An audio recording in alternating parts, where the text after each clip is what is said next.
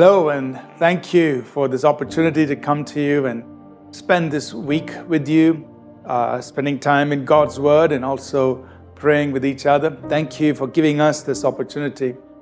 This week, I thought we'll spend some time talking about a subject that perhaps many of us would be interested in, and it's about dreams, and more specifically on how to interpret dreams.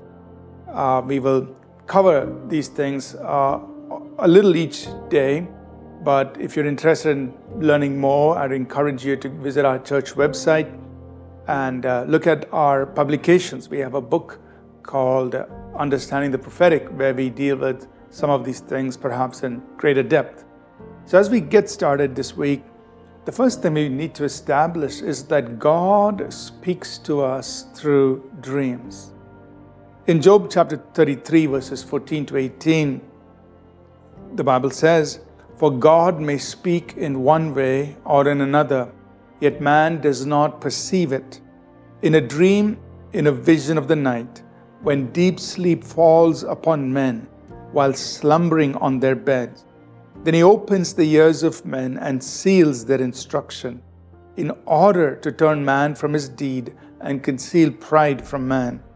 He keeps back his soul from the pit and his life from perishing by the sword."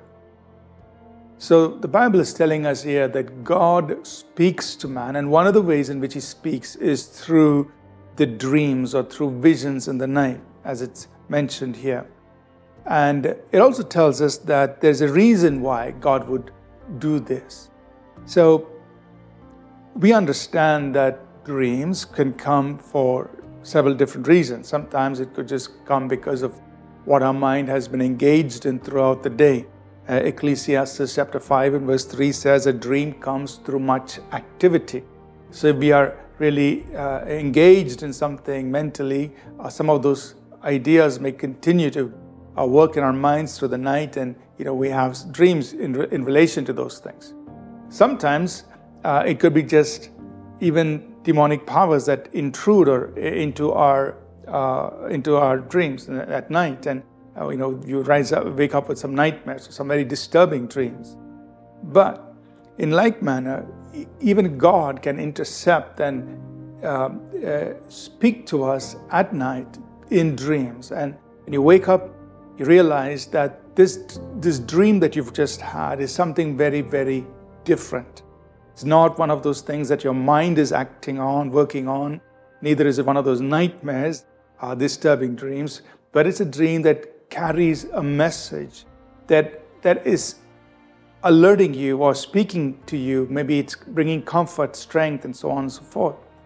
And the passage in Job that we read, it says that God speaks in order to instruct us and in order to guide us, and he speaks to us towards that end. So there is a purpose in God giving us dreams. He can instruct us, he can guide us, he can warn us, he can alert us, he can strengthen and encourage us in what he wants us to do. So there are many different purposes. And Job says here that God speaks in order to keep us from getting into something that's wrong. And when you look into the Scriptures, you'll find many examples where God has spoken both in the Old and the New Testament to people in various ways in dreams. God also speaks not only to the believers, but even for those who don't know God, those who may not even believe in God, God speaks to them as well, as a way of awakening them, as a way of drawing them to himself, as a way of guiding them and directing them. We see examples of such dreams even in Scripture. Now, of course, one of the big questions that people have is, how can I differentiate between a dream that is my own mind at work, or perhaps a demonic intrusion into my sleep, versus a dream that actually has originated from God, where God is speaking? I think a couple of things that stand out. One is, usually when God speaks, when you wake up, you're going to remember that dream. And next, there's also a sense of God's presence, that there is an awareness that God has spoken, that this dream is different. And usually when God speaks, there's always a sense of peace, comfort and strength. Even if it's a dream that's alerting you, or if it's a dream that is warning you, there is a sense of peace, comfort, and strength. So by becoming aware of what you feel right after you wake up, knowing that you can remember the dream, there's a sense that God has spoken, and there's a sense that this dream is bringing peace and strength. You will know that God has given you that dream. So we'll continue this tomorrow. Let's take a moment to pray together. Father, we thank you that you are a God who speaks, and we pray that you will awaken each of us to this wonderful way in which you communicate to us, that you will give us dreams in the night, and there'll be night visions, Father, that we can hear from you and receive instruction from you. In Jesus' name, amen. Thank you for tuning in to Living Supernaturally. For more resources to strengthen your spiritual walk, please visit apcwo.org.